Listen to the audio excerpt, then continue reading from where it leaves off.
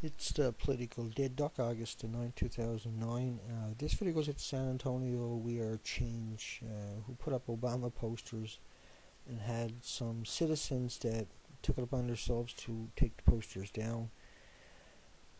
So what you ended up with was a one side of free speech. So it can only be free speech if it agrees with their thoughts. That's the way they think. I mean, it goes to show how compartmentalized people are. They don't put up an argument. They don't put up a fight.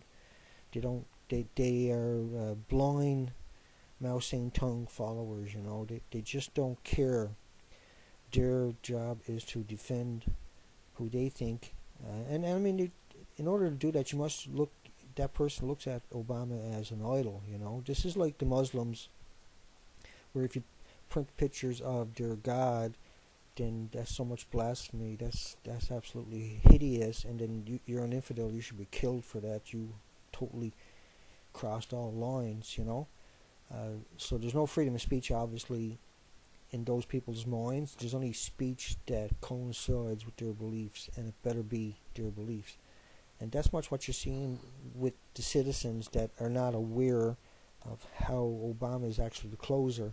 Obama is the closer for the New World Order. He's setting the same policies as Bush and the other puppeteer presidents. And all he does is he puts Bilderbergers and key people from military,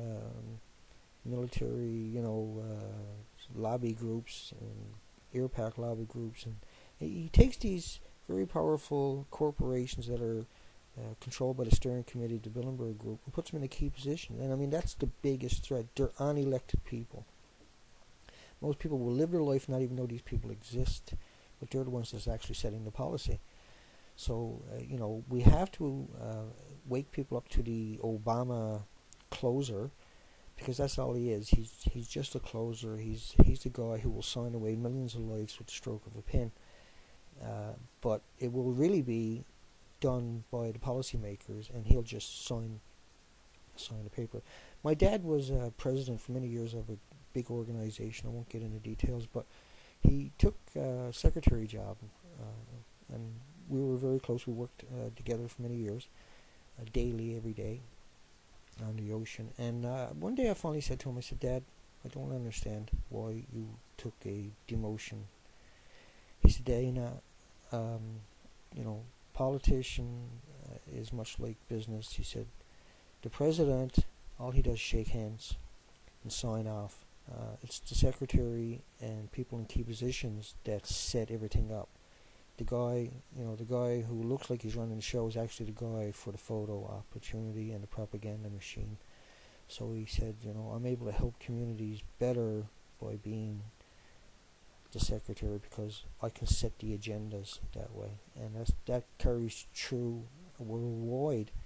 So food for thought, folks. Anyway, what they done was, they took down those posters, and they just didn't care. They had no argument. They had no common sense to it.